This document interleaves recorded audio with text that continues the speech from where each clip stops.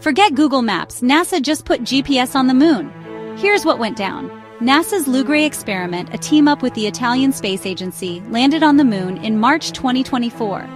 Just one day after touchdown, Lunar picked up GPS and Galileo signals, smashing distance records, first at 209,900 miles away, then an incredible 243,000 miles from Earth while orbiting the moon.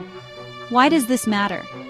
For future missions, it means spacecraft can navigate and land with pinpoint accuracy, all on their own, no constant help from Earth.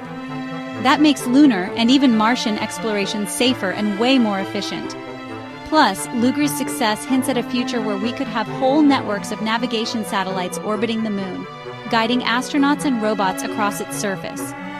The Lunar experiment is still collecting valuable data, helping engineers figure out new ways to explore space.